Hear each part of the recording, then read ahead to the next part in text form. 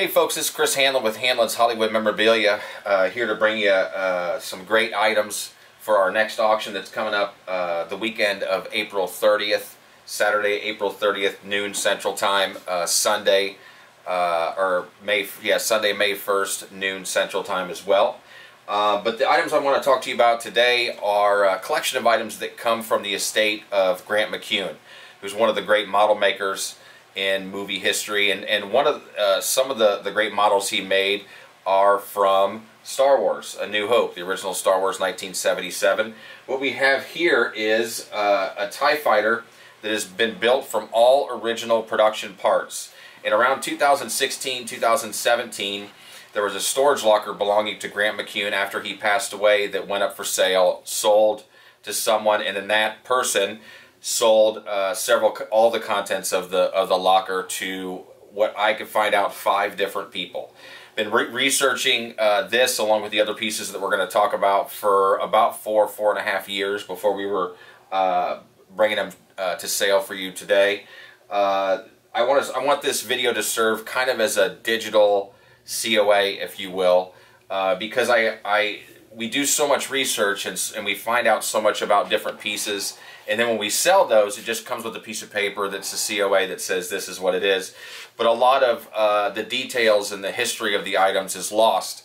And I really like that history to travel with the items. And because there's so much to know and talk about these specific things, that I wanted to do it in video form. That way, whoever is the lucky person to take this home, you know, will have all the details that I personally have about the things that we're going to sell. So in this locker was all of the pieces to assemble what you see here is a studio scale model TIE fighter.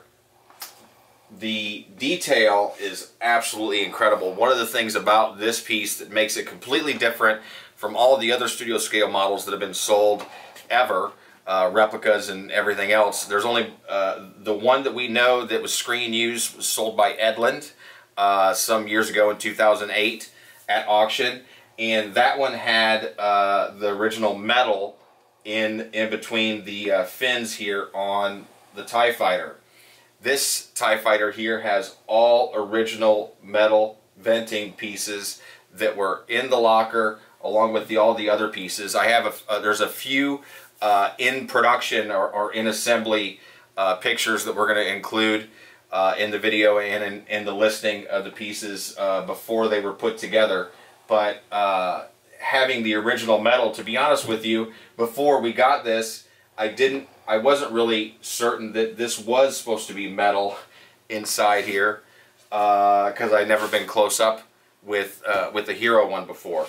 But this is as close as you're going to get to having a Hero production studio scale TIE fighter. Again, it's made from production parts that were found in that locker, and then the consignor paid a professional model assembly guy now that's in the movie industry to then assemble what you see now and give it the life that it's got now. The TIE fighter that you see here that make it slightly different from the screen used studio scale TIE fighter that you see in behind the scenes pictures of A New Hope. And because of that, one of the things is that the TIE fighter is made of 2 half pieces. You can see this when you see the pieces on the table pre-assembly. And the pieces that were in the locker are both the same piece. And when you put the TIE fighter together, both of those pieces are very similar, but there's a few differences. So in order to not remanufacture a whole half center section of the TIE fighter, we had the model maker use the original production half and alter it so it looks like the proper other half.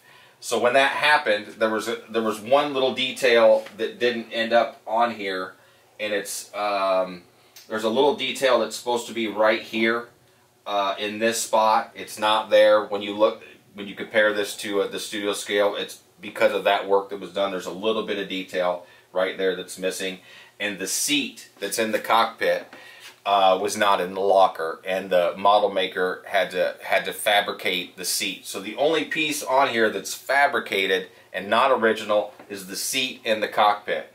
Everything else, including the metal venting in the wings and everything, is all sourced from Grant McCune's estate. Items all belonging to him.